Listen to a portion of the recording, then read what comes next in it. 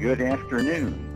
My name is Tom Bruner, and I'm the President and CEO of Glaucoma Research Foundation in San Francisco. Welcome to the Glaucoma Research Foundation's public webinar series for patients, What You Want to Know About Glaucoma. Today's webinar will discuss ways to get the most out of your next visit to your glaucoma doctor. This webinar is one way we reach out to those with glaucoma. Our website, our newsletter Gleams, our other webinars, and our printed materials and educational resources are all available to the public for free through the generosity of our donors. In addition, philanthropic support allows Glaucoma Research Foundation to forward innovative research about glaucoma that leads us closer to a cure. Now it is my sincere pleasure to introduce our featured speaker for today, Dr. Tosin Smith. Dr. Smith is an attending surgeon at Glaucoma Associates of Texas. She is also a clinical assistant professor of ophthalmology at the University of Texas Southwestern Medical Center in Dallas, and involved with the training of glaucoma fellows. Born in Nigeria, she received her Bachelor of Medicine and Bachelor of Surgery degrees at the University of Ibadan, Nigeria. She then completed her surgical internship at the Washington Hospital Center before completing her residency at Howard University Hospital. Knowing that glaucoma is especially prevalent in people of African descent, Dr. Smith became interested in glaucoma and pursued a glaucoma fellowship at the Wills Eye Hospital in Philadelphia. Dr. Smith is also a physician ambassador for Glaucoma Research Foundation. With that, I'd like to turn our webinar over to Dr. Tosin Smith. Thank you very much, Tom, for the very kind introduction. Today, I'm going to be discussing 7 ways that you can make the most of the next visit to your eye doctors. As glaucoma patients, going to the eye doctor for a visit is something we have to do because of the nature of the chronicity of glaucoma. And sometimes in going to the eye doctors, we sometimes leave there feeling that we didn't accomplish all that we set out to do. So my talk today will be talking about ways that we can make the most of that visit to the eye doctors. As I said earlier on, glaucoma is primarily a disease of the optic nerve with resultant loss of visual field. So this is a disease that could potentially lead to loss of vision. The only modifiable risk factor that we know to treat glaucoma with for right now that's documented and proven is probably by reducing intraocular pressure. Like most diseases that are chronic in nature, it requires routine follow-up care for maintenance of control or stability, just like you would go get checked for your high blood pressure or your diabetes. You would have to go get checked routinely for glaucoma as well. Sometimes visits to the eye doctor or any doctor at all could be overwhelming, and it creates a situation where we don't get as much as we would like from our visits. A basic understanding of glaucoma, as well as being prepared for our visit, will help to alleviate some of the anxiety we'll feel and help us achieve much more from our visits than we routinely would if we went unprepared. Let's talk about glaucoma just for a few minutes before going on to talk about what our topic for today is. An understanding of glaucoma can be achieved by talking to physicians or reading brochures or articles or publications. One very helpful book that I tend to give to my patients is a book it's a publication of the Glaucoma Research Foundation that's called Understanding and Living with Glaucoma. They find it very useful. It talks broadly about different types of glaucoma and ways to treat glaucoma. A good understanding of the reason behind the process at the doctor's office helps us to provide either pertinent information to the physician or their staff, but also helps us to ask the right question. So that's one of the reasons why understanding the disease and the processes of what we do to either test for the disease or to follow patients who have glaucoma will help us with our visits. As we know, with glaucoma, everybody's at a different stage of disease. There's people who have early disease, and there's people who have disease that's a little further along. And depending on where you are in the glaucoma continuum, as we have here, people who have early disease versus people who have more advanced visual field loss, what we need to do in the office would differ. For those of people who have early or pre-perimetric disease, which is disease where visual field loss hasn't shown up or visual impact is not reflected yet, what we tend to do for them or to try and figure out where they have glaucoma is a lot different from what we would do for people who are further along in their glaucoma diagnosis, in which case they may have visual field loss that may be advanced in certain situations, and so the kind of tests we would do for them will differ. So let's go straight on to preparing and going for a doctor's visit. I always say that preparation for a doctor's visit is always paramount to the visit itself. Sometimes we forget what time our appointment was until we get that reminder from the doctor's office. So knowing your appointment time a day will help you be better prepared for that. Also, knowing the amount of time you spend at the doctor's office will be helpful. Sometimes it's a short visit where you're just going in for a quick pressure check versus a longer visit where you will be dilated or you will be getting a field test. And allocating the right amount of time for the visit is essential. That way you don't feel rushed during the visit, and you can then take your time to ask the appropriate questions or to get all of your needs attended to. Be punctual to your appointment and plan to go to bed early and have a good night's rest before your visit. Prior to your appointment time, especially if it's earlier on during the day, pack up your medication and your journal. And we'll talk a little bit more about the journal. And take something to read. If you don't like to watch TV, most doctors' offices do have a TV, but take something to read, take puzzles to work on, and something to knit or whatever craft it is that you like to do. So as you wait to take your time at the doctor's office, you have plenty to do.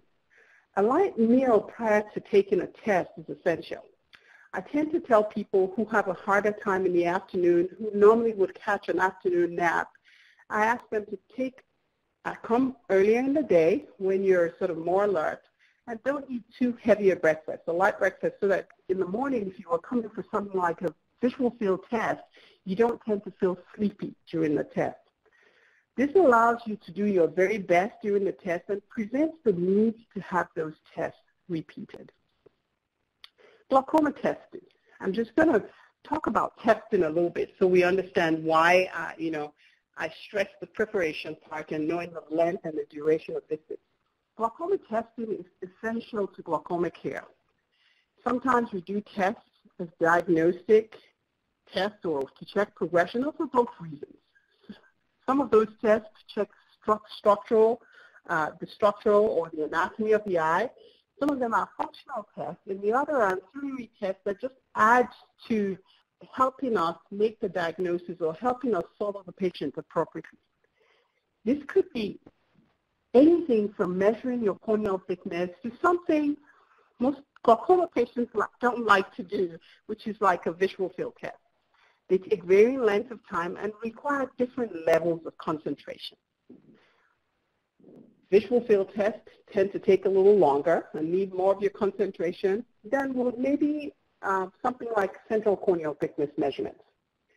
All tests, however, are useful and aid your physician in diagnosing and determining the state of your glaucoma.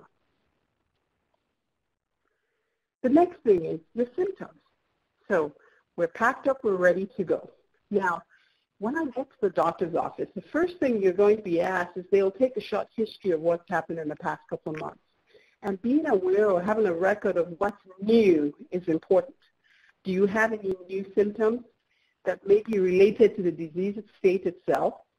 Sometimes people come in and they say, I feel my vision is dim. That's That's something that people with advanced glaucoma may complain about. Or are you having side effects of medication? Is your eye red? Is it irritated? Is it itching? Or have you had surgery in the past and you've noticed that there's excessive tearing from the eye you had surgery in? Those are all complaints in there that you should be ready to produce or let the doctor's office know. Report symptoms to the doctor or their assistant. Usually the assistant may get the history from you, and the doctor comes in the room and without using electronic medical records, that usually should all already be in the computer. Sometimes I go in and the patient has kept the best part for me. But let the assistant know. That way when he reads your history, he can see all the things that have happened recently. Don't forget to update your glaucoma journal with symptoms and reactions between visits to keep track of occurrences.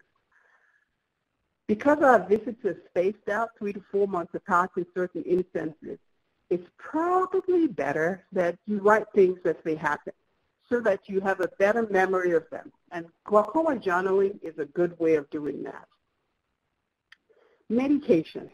For glaucoma patients, medication is a big part of what we still do for glaucoma care. Apart from lasers and surgeries, medication for glaucoma treatment has been around for a long time. My recommendation for medication, because you see, the outcomes or long-term outcomes, should I say, of your glaucoma disease is very dependent on how compliant and adherent people are with their medication. So in order to make sure you're on top of your medicines and have a good understanding and make sure you're on the same page as your doctor's office, bring your medication, if possible, or an updated list of medicines, which includes the medicines and exactly how you do them. Check to see if you need refills on your medication, and that will be on the bottle. The label will tell how many refills are required. Request the medication instruction sheet if you need one. If you go to the doctor's office and there's a change in the way your medication is prescribed, request the sheet. Most medical record systems are able to do that. That will give you a sheet that tells how to use the medicines in the right eye, the left eye, what time of day. We have one in our office, and we even color code it just to help you match it up to the bottle cap. Report only medicines that are added to your regimen by other doctors, even if it's an injection to the steroid injection to a joint, a knee, or a neck, or the use of an inhaler for a short period in the springtime. These medicines could have an impact on your glaucoma, and it will be useful for your doctor to know, especially when there's something different going on with the glaucoma at that visit. Most of all, I would say be honest. It's hard to do. Be honest about how regularly you have been taking the medication. Sometimes we don't do our medicines as often as we think we do, and because a lot happens in life these days. So if you haven't been using your medicines over a certain time frame as often as you think you need to, let your doctor know, because then he or she will institute change to your medication regimen. It might give you some time to be better compliant and to be back for rechecking your pressure prior to changing your regimen. Now, progress. The next question is, how am I doing? Ultimately, that's why we go to the doctor's office, to find out how our glaucoma is doing and whether things are stable or not. So, what's my pressure today? Is my pressure within that range? I tend not to use the target number as a number. I tend to use target pressure as a range. It's a certain range of expectation for pressure in any particular eye.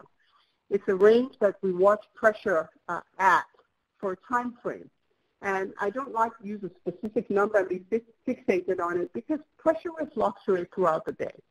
The other thing is pressure targets or ranges are not a lifetime thing. Sometimes we need to reset this goal or reset this target depending on what your glaucoma is doing. Was there any testing scheduled prior to or done during the visit? And how is that test doing? Many of the tests we do are tested to check for progression of disease. And if we check for progression and you're stable, well, that's wonderful. But if something has changed, there may be need for discussion about that. Discuss test results with your doctors and their implications. What does it mean if my visual field has progressed? Does it always mean that I got worse or not? Not necessarily. Sometimes a change in the visual field may just be a fluctuation because it wasn't your best day to do the test. Don't forget to listen carefully as the doctor explains and give a summary of your visit. Sometimes patients miss exactly what the doctor is saying because they have questions lined up and because they don't want to forget to ask those questions. But there is time for that, and especially if you've come with your journal with your questions written out, then the tendency not to forget something is higher up. Bring someone along if you need a second set of ears. It gets overwhelming at the doctor's office, especially when he's saying a lot of things that are different from just the routine. So a second set of ears are always helpful when you go to the doctor's office. And I would say, especially early on in the diagnosis, before you fully understand the implications of glaucoma and what it means to have glaucoma, I would say go ahead and bring someone along with you. Now, questions. I said there would be time for questions. Write your questions out in your journal so you don't forget. As you come to the doctor's office, don't forget that journal. That's one of the things you need to pack and bring along with you. As you go along, there are some of those questions that may easily be answered by the technician before you get to your doctor. So feel free to allocate the appropriate question to whoever it is in the office that may be helpful to you. This is a good time to discuss questions about new ways to diagnose or follow glaucoma. If you heard something from a friend or you read something in the paper that you think may apply to you, this is a good time to ask, say, doctor, what do you think about so-and-so regimen? If the doctor is fully aware, I'm sure he'll have that discussion. And if he's not, he'll say, I will get back to you once I look into that technology and let you know if it's something that I would recommend for you. This is also the time to ask about research studies and breakthrough available in glaucoma treatment. There are certain centers that carry out research, and if it's something you're interested in, usually they have it posted in their offices. The daily newsletter and the GRF website updates will be helpful also in keeping you updated on what's new with glaucoma. So, just as a brief aside, there are several different things that are new in the way we treat glaucoma. A lot are different from when I started practicing. There are new lasers, there are new ab interno and external MIGS procedures, there's new medications on the horizon, and there's different medication delivery platforms, different ways of you getting your medicines that are coming on the horizon. So it's an exciting time for us as glaucoma specialists because we have options to give our patients in terms of treatment. Now, support. As any chronic disease, especially one that could possibly be visually impairing, it's always important to know what your support group is. There are support systems available to help. It could vary from friends or a caregiver to support groups, local support groups that patients with glaucoma could plug into. The medical team at the doctor's office, including technicians and nurses, are part of your support group. I have the technicians at my office. If somebody said, I have a hard time remembering to put my drops in, the next question is, do you have a phone? And they will take your cell phone. Let me set an alarm for you so if it goes up every day at this time, at least you'll know to remember to do your drop. It'll be one extra thing to help to remind you. Low vision aids are also available for people who have visual impairment. And sometimes, you know, we just think because we have some kind of visual impairment, we have to live with it. There are low vision aids available, and a referral to somebody who is a low vision specialist could help you actually achieve a task that you've had trouble completing. The thing about low vision aids to remember, though, is that sometimes the different equipment or gadgets that they have may be task-oriented.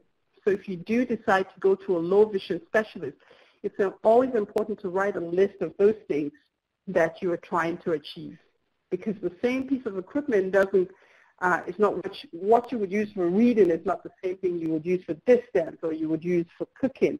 Sometimes different devices are required. And so the most important things should be listed. There are also locally available resources for visually impaired that can be obtained from your doctor's office, from the Lighthouse for the Blind, or local Department of Rehabilitation Services.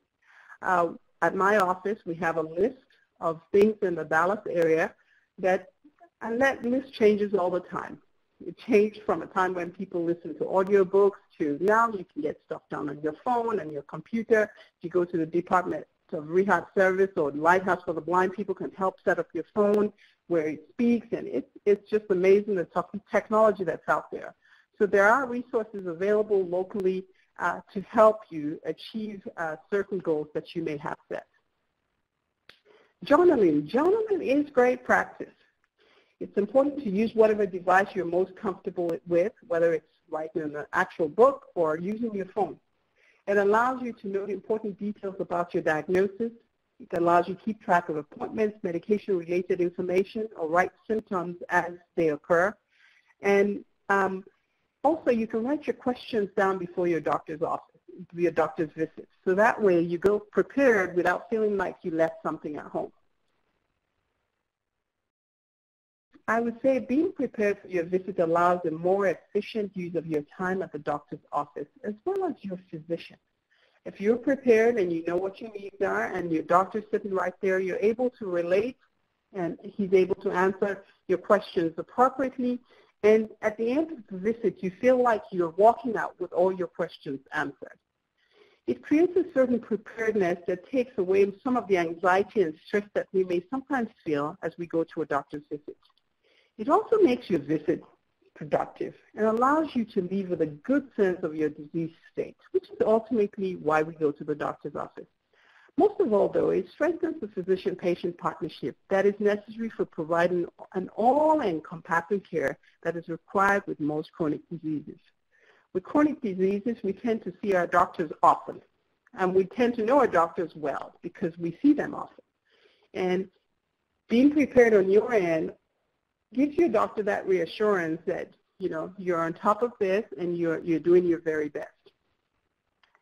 I want to thank you all for listening, and I got this picture recently. My kids went on a trip to Montana. They went on a camping trip, and they took this picture of this lake, and I thought it was so tranquil. And I'm hoping that the tips that I've given you today will at least keep you in this place of tranquility when it's time to go to the doctor's office.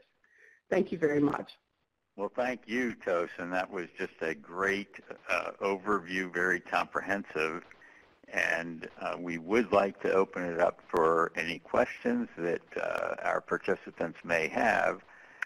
I have to say that I really liked your final, well, I liked a lot of your slides, but that final slide talking about the partnership between the patient and the doctor, because as you point out, a lifetime, you know, glaucoma is a lifetime disease, and the partnership with the doctor is critical, I think, as you said, to the success. And whenever I'm in a position to talk with patients, I try to emphasize that as well, that the more knowledgeable and the more prepared that we are as patients, the more interested, frankly, the doctor is going to be in answering our questions and helping, because I think we all tend to want to work with people who are also participants. So if the patient is making the effort to do some research online or to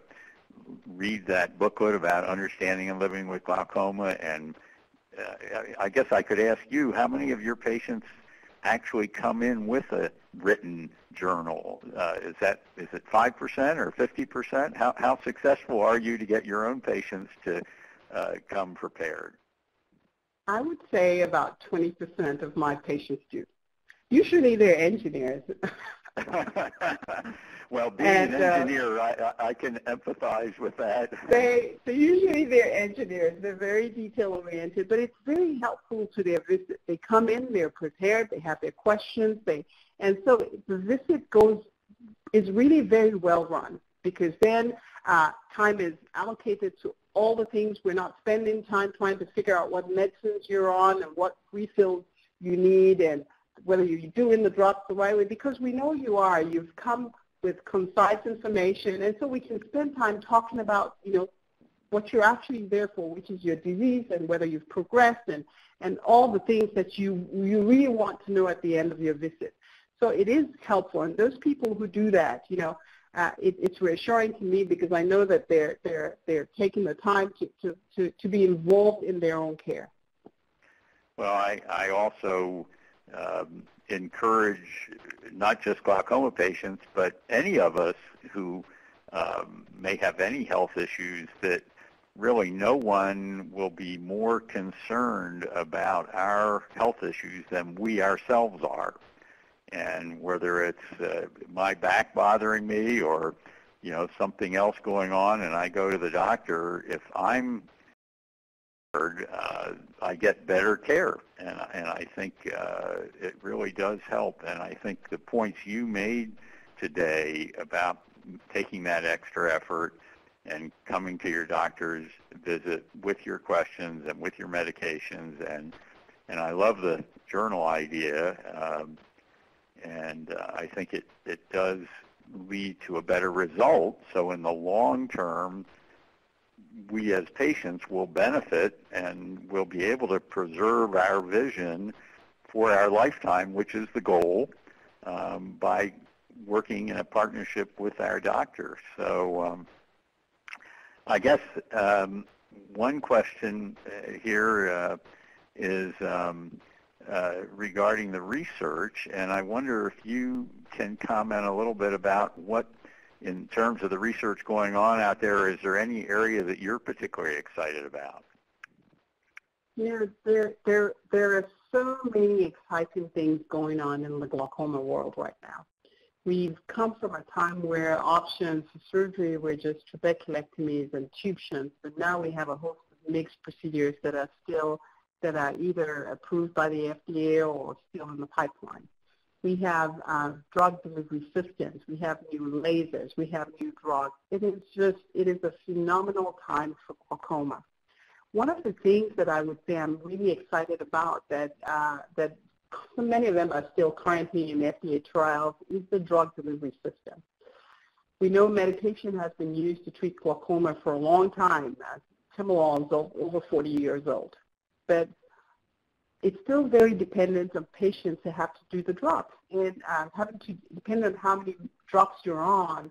If you have to take 3 different drops, it's a total of 7 to 8 drops a day. It does take out a chunk of your life just having to do drops repeatedly. And sometimes you do forget because we're all human. The medication delivery platform, some of those things take the need for you to have to do your drops yourself every day out of your hands to a place where medication is delivered either intraocularly or through a punctal plug or through a contact lens or through a ring or, in different ways. So there are implants that slowly release the medication to the eye to keep the pressure down in that range and takes that burden of compliance and adherence out of our hands, so to speak. And I think with better compliance, we would expect to see better stability in pressure. And for the long term, with less fluctuation in pressure and better stable pressure, then the likelihood of developing visual field loss and loss of vision from glaucoma is markedly reduced. And so I'm excited about that. In addition to that, there are the different MIGS options for surgery. So we're doing better in terms of the surgeries that we have available for people with glaucoma, especially glaucoma that is that glaucoma between early glaucoma and advanced glaucoma. And for a long time, there was a gap in treatment. And so the MIGS procedures are helping to fill that gap where you're not having to revert to a sort of a trabeculectomy or a tube shunt that is a little bit more invasive than many of these MIGS procedures are. So those 2 areas I would say I'm really excited about. Well, it's interesting that you talk about the drug delivery because, frankly, that's something that I think is really going to revolutionize glaucoma care because imagine, for example, let's just say for a discussion that it's a contact lens, that can be put in the eye once every 3 months, or maybe, as you mentioned, a little tiny plug that goes in the drainage area of the eye, the punctum there where tears drain, and you put a little plug in there that can last 3 months or 4 months. And not only do you maybe not have to take any eye drops, but the level of the medication is very low because it's being given continuously. So instead of putting one eye drop in once a day, where you have to put in a lot of medication and then it wears off over the day, and the next day you put in a lot of medication and it wears off again, here you have a system that is continuously delivering a very tiny amount of medication, and that also reduces side effects. Sometimes people get irritation from their eye drops, or they may get a little redness. So the idea of a continuous delivery of medication that happens kind of automatically, that we as patients don't have to worry about it, is real. As you say, it could be a real breakthrough. And there's at least one of those. I believe the ring is FDA cleared, and I think there are others coming. I think that one of the punctal plugs, and there are also potentially drug delivery systems that can be injected, actually a very tiny fiber-like thing that you can inject into the eye with just a little pinprick with a needle and put it in, and then it will last, again, maybe 6 months, and it dissolves and is gone, and then you just put another one in. And so when you go in for your glaucoma checkup, you might be able to get your glaucoma medications for the next 6 months at the same time, and that could be pretty nice. It is nice. And as you say, also, by eliminating perhaps some of the day-to-day or week-to-week variations, we may end up actually even doing a better job of preserving vision, which, that's very hard to do the clinical testing to prove that. But that's maybe part of the result once we have a lot of those devices out in use, and we can monitor those patients and tell if their glaucoma is perhaps more stable, or if their visual fields or their vision is being preserved over the long term. So a lot of interesting things going on, and you're right in the middle of it. It's a great time, I always say, to be a glaucoma specialist right now. We just, we're thankful for all the options we have and all the research that's being done, and all that's being put into improving the care that we deliver to glaucoma patients. Well, I think we're pretty much gotten most of the questions. I guess that one other one that I wanted to come back to was the journal. And again, I have to say that my wife has had a few medical issues, fortunately not glaucoma, but I usually go with her, and I take my little pad with the questions that we've written down. I have to say I'm not doing a very good job of keeping a journal for her, but I have been attempting to prepare for the visits when we go in together. And I'm just wondering if you have some, preferred, what's your preferred? Do you like the handwritten little notebook, or do you like it on the iPhone, or do you have any suggestions about the types of things? Should one try to make an entry at least once a week, or any thoughts about that journal? I would recommend, generally speaking, a book, because then you can use it with the rate at which Apple is changing the iPhone these days to be able to update that your journal on your phone. Sometimes, depending on what happens to your phone, you could lose information that way. So if you have a little book, or you have a way of transferring that information, saving it somewhere, even if you do it on your phone, but handwritten, safe kept somewhere, because you could actually keep the same journal for many years.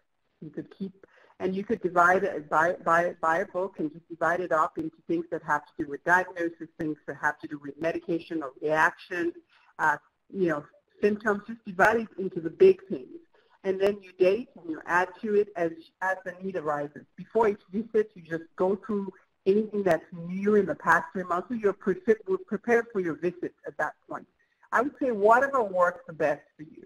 If you're somebody who is handy with your phone, use your phone. You can save it in the message section. Hopefully, maybe the GRF will come up with an app or something that might be helpful to patients to somehow create a journal, glaucoma journal, so people can put their information in and they can save it on all their Apple devices or something like that, or in the cloud.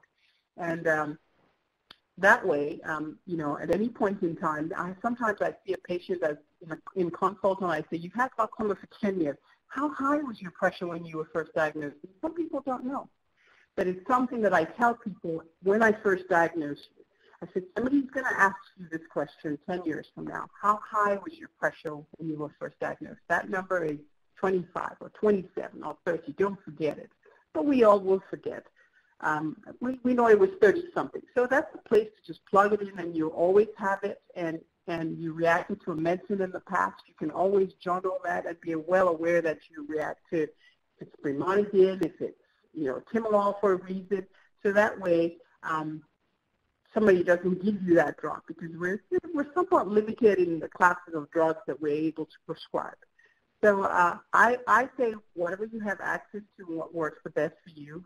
I tend to like to write things down, and so I prefer a book, but whatever works the best for you. Okay, well, I think that's really covered it pretty well. One other thing I was interested in is you seem to be doing a lot with your practice there in Dallas in terms of support for patients, and you did mention the idea of using low vision aids. And I know one glaucoma patient who is a good friend could not live without his iPad. And he said, first of all, he can have the type as large as he wants, and since he has some vision loss, he uses large type. And then he can dictate instead of having to type his response, so he can do his email.